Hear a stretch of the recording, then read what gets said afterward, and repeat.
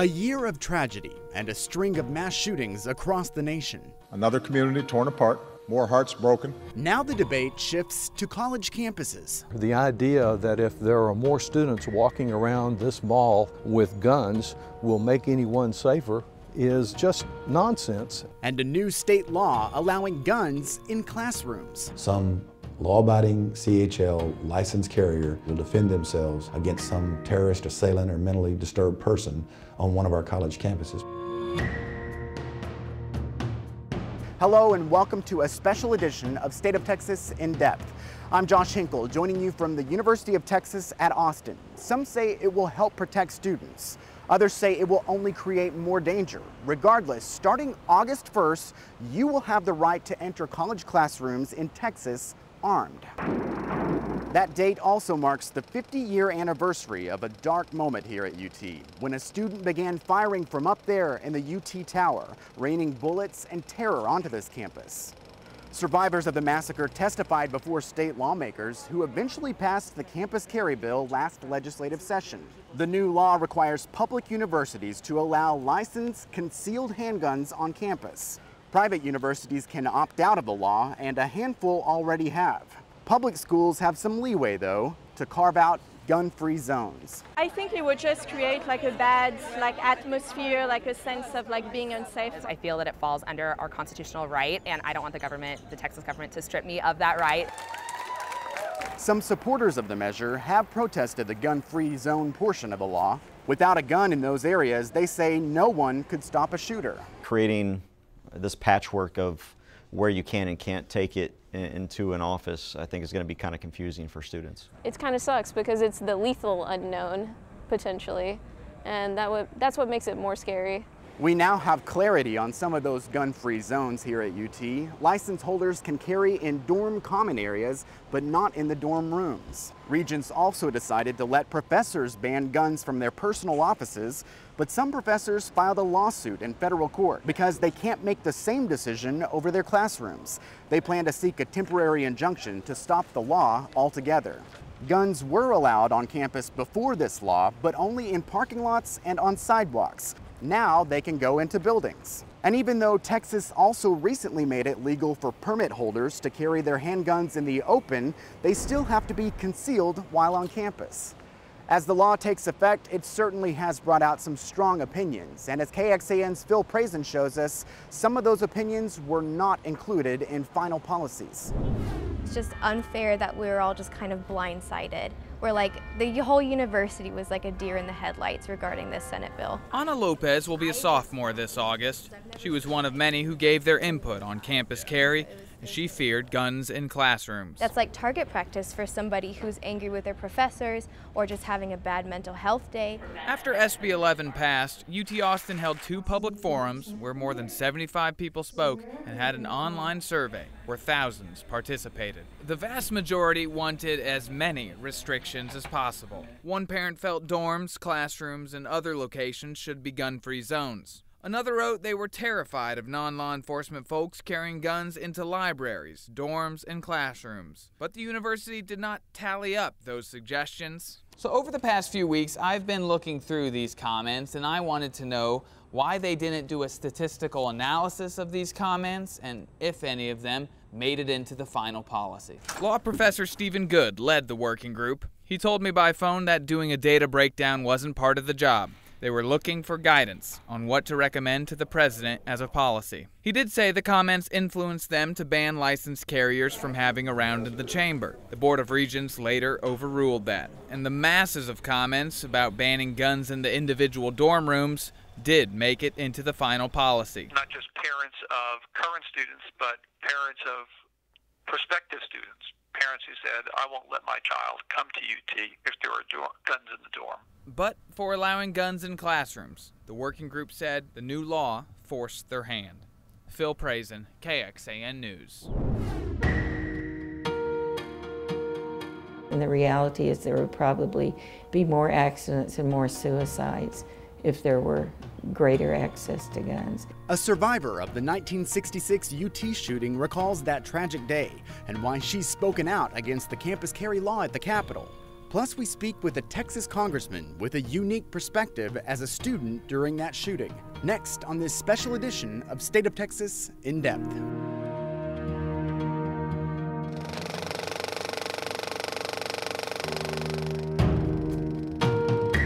A day of terror in 1966, unprecedented in Texas and the country. The day Charles Whitman murdered his wife and mother before turning his sights on the University of Texas. There is a sniper on the University tower firing at will. With a rifle, a shotgun, and other weapons, he climbed UT's tower and continued to kill. In all, 16 people. We were walking across and I felt like I stepped on an electrical line because it was such a huge jolt. UT student Claire James was 8 months pregnant. She and her boyfriend were walking by the UT tower when the rampage began. I had no idea I was shot or where I was shot. And Tom reached out and said, "Baby, what's wrong?" And then he was shot right away in the neck. He died instantly. Claire James and other survivors have worked for years to bring a memorial here to the Turtle Pond on the UT campus to remember that day. They will finally dedicate it on August 1st, exactly 50 years since that shooting, and also the day a controversial law takes effect in Texas. James was among many who testified against the campus carry bill in recent legislative sessions. Now it only adds to the debate as mass shootings continue happening across the nation. In just the last few years alone, gunmen opened fire inside an elementary school in Connecticut, a movie theater in Colorado, a South Carolina church, a California workplace, a nightclub in Florida, and in recent weeks have killed police on the streets of Dallas and Baton Rouge. Each deadly event led to outrage, but not much change in one aspect: gun policy. Not next year, but now, today. And there is a reckoning coming. This isn't trying to come up with a solution to a problem. This is trying to get attention. While America was sleeping, they snuck out of Washington in the dark of night and left this business unfinished. And there's no specific ask of a bill that they would support. We're supposed to make one up. You must never, ever give up or give in or give out. Congress left Washington this month without passing any gun limitations. Even a bill to delay the sale of guns to people on the terrorist no-fly list couldn't get through both chambers. It prompted Democratic lawmakers to make an unexpected move, a sit-in on the House floor.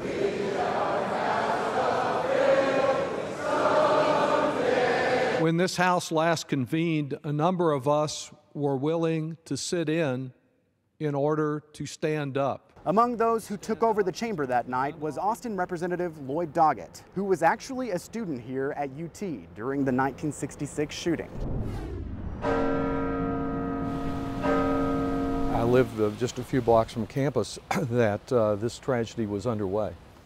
What did you think when you found out the news? Well, it was shocking. We'd never had anything like that happen before. It was one of those but for the grace of God moments that I guess all of us feel at some point. But if he had been pointing his weapons more in my direction, I could have been one of the victims. And I think that's true of hundreds of other people in the university area. I know that this changed so much about security and police presence here at UT. You were the student body president the year following that tragedy. How do you think that that shaped the direction of the campus? Well, it did lead to some additional security here because it's apparent that the campus and the Austin Police Department at that point weren't prepared for an incident of this type that had never been envisioned. And so having to borrow weapons from civilians to help do this, so there definitely was an upgrade in security, but nothing like what we have now. Because tragically, these have become incidents where if a week goes by and no one's shot in violence with a gun, that's almost an unusual week. Then it was extraordinarily unusual. I think it was viewed as an aberration of this is one disturbed individual who caused so much pain, but not necessarily any recognition that it might reoccur soon and affect the country the way it does today. It was hard to ignore what the Democrats did on the House floor in Washington earlier this summer with the sit-in over gun control. Well, it was an extraordinary tactic. It's certainly something not to use regularly, but that we needed to do something to elevate this issue. The National Rifle Association, the gun lobby, has won the debate for the last several years completely by just getting this issue off the agenda. We're not discussing it, we're not acting on it, and with one act of gun violence after another, with so many people being killed on a daily basis from gun violence, we needed to raise the stakes, and we plan to keep this issue on the agenda until we get action.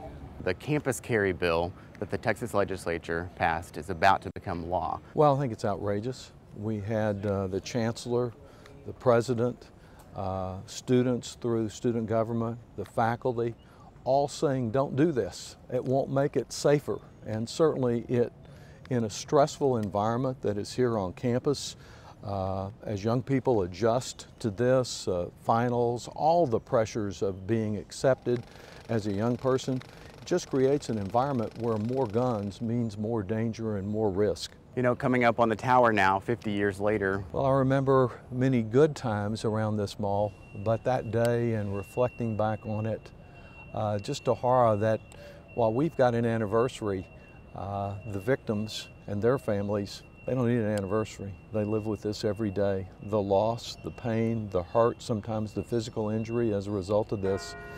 So we're here to honor them and to remember ourselves. And on an anniversary like this, we ought to be acting so that we won't have others who are affected by the same kind of gun violence. I think we've passed a piece of legislation that will hold up in courts, and I think the individuals that are fighting it are going to find that out. Ahead, we go one-on-one with one of the biggest supporters of campus carry in the legislature. How the law could play out next session, coming up in this special edition of the State of Texas In Depth.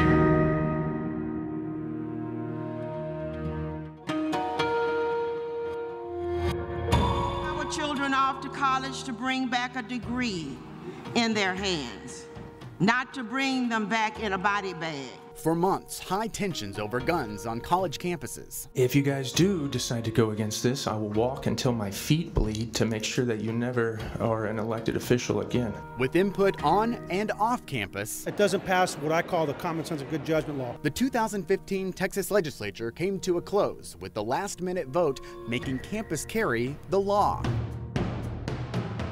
The campus carry legislation easily passed through the state Senate, but members of the state House needed more convincing.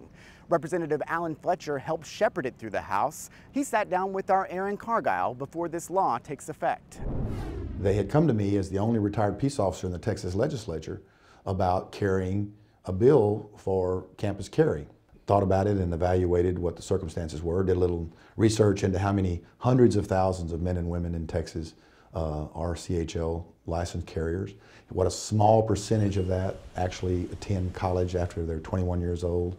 And you know, it'd be those like myself that went back to graduate school in their 40s. With a campus like UT in Austin with 40 to 50,000 people, there were less than 400 and something in the entire operation that had a CHL period. Did you expect it to still be controversial even up to this point, right down to the wire of it going into effect? And not at all, to be honest. I felt that it would be like all the other legislation in Texas, that when you realize that the majority of the men and women in Texas wanted this law to pass, when it passed by a majority in the Texas House and passed in the Senate and the governor signed it, I thought that that would be the end of it. Do you see any tweaks on down the line for other lawmakers since you're not rerunning? No, I don't see that there's an issue. I mean, we made it pretty broad, and I think that it's going to serve the purpose that I wanted it to serve. I would like to think that in the great state of Texas, in the future, when some mentally disturbed person or some terrorist comes into a classroom and summarily starts assassinating students or the teacher, that some good old Texas boy or girl can stand up in the back of the class because they're legally carrying and put an end to it. The move to allow guns on campus comes as Texas lawmakers also loosen gun restrictions. Around the time they passed campus carry, lawmakers also legalized the open carry of handguns. They eliminated the charges for accidentally bringing a gun to the airport. Another bill made it illegal for city and county governments to ban guns in their buildings, though weapons still aren't allowed in courtrooms. Coming up, another deadly shooting at UT just a few years ago resurrected the campus carry debate in Texas. But before guns are allowed in classrooms here, we take a look at other states that passed the law long ago, their problems and success, next on State of Texas in Depth.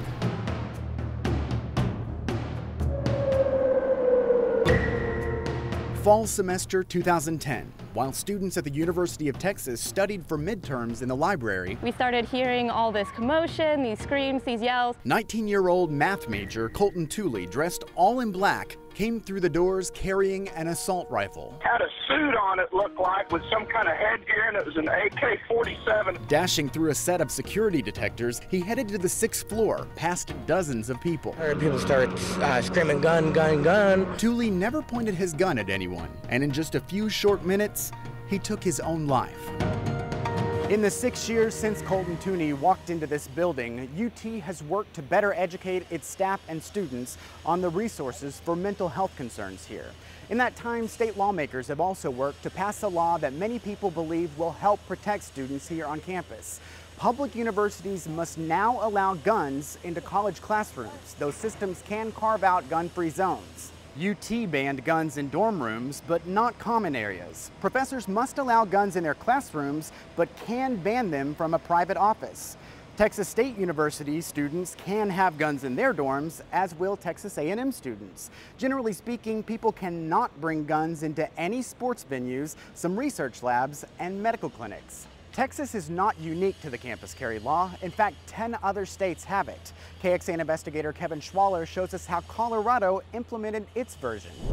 University of Texas student Hannah Hines says she doesn't believe guns on campus will change much. Still, she worries some students might not feel comfortable if someone with an opposing opinion has a weapon. I am not particularly enthusiastic about it because I feel like it could limit people's freedom of speech. That was also a concern in Colorado, where the University of Colorado banned guns.